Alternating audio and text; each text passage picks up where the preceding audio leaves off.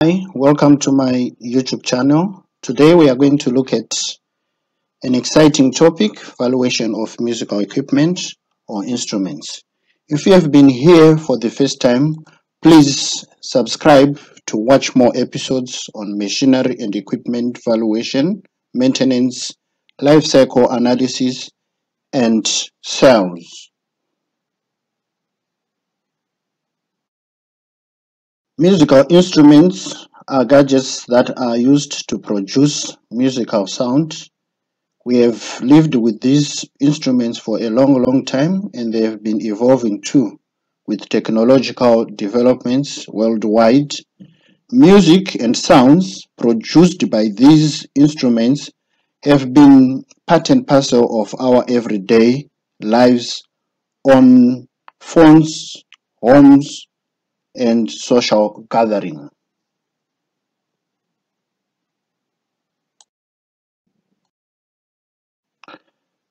Musical instruments are widely used at music concerts, religious gatherings, orchestras, and in studio and recording houses.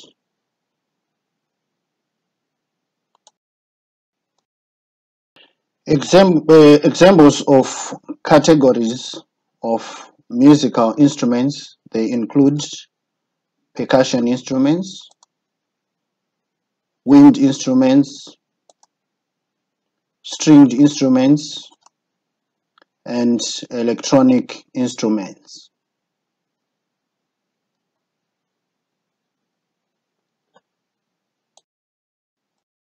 We are going to look at each category. We have examples of percussion instruments. They include drums, marimba, tambourine, rattles, clappers. These are some of the percussion instruments. We have wind instruments. Examples include flutes, saxophones, horns, and trumpets. Examples of stringed instruments, they include guitars, violins, and harps. Electronic instruments, they include keyboards,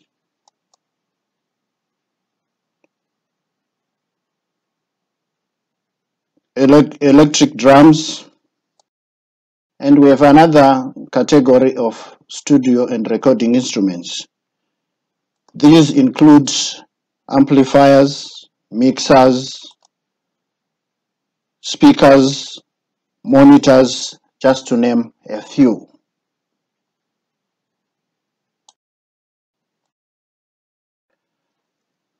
When doing valuation of musical instruments, there are critical things that you need to know. Firstly, know the purpose of valuation. Is it for accounting purpose? Is it for financing, that is getting loans? Or is it for sales and purchase? These are very critical things that you need to know. Secondly, determine the basis of valuation.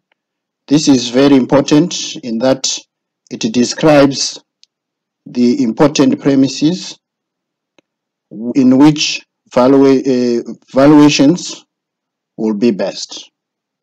The basis should therefore be appropriate to the purpose of the valuation.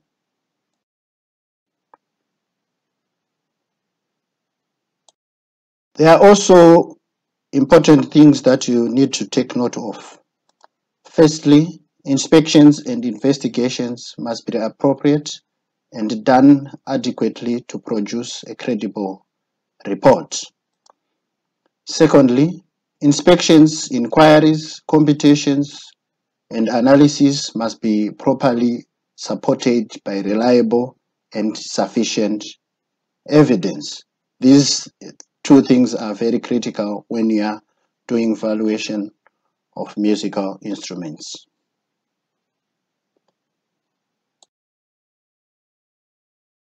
How do you then do the valuation? There are three important valuation approaches that are used. Firstly, the cost approach.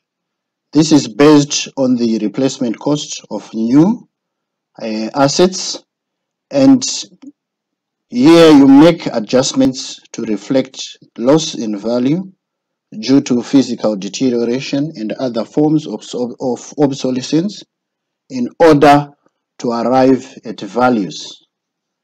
Secondly, market approach. This is another approach that you can use based on the sales comparables on the market versus the subject instruments that we are valuing, and make necessary adjustments in order for you to get reliable values. Thirdly, income approach is done on the instruments that generate income, especially that are on lease.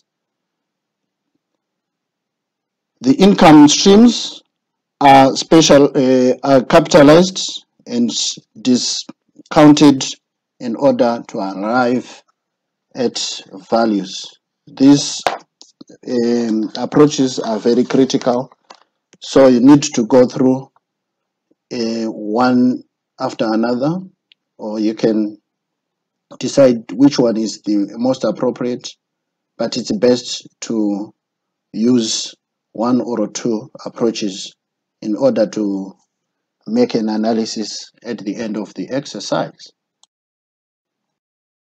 Please note, all the views, opinions, and comments are purely my own, based on my research, knowledge, and experience.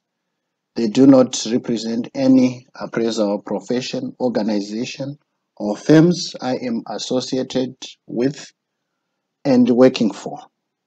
This video is made to provide information and educate those who might need valuation of musical instruments in future. It does not train you to become a valuer yourself. Please seek advice from qualified appraisers before you get into any valuation. Thank you. If you want more episodes, please subscribe and click on the notification bell. Bye. See you on the next episode.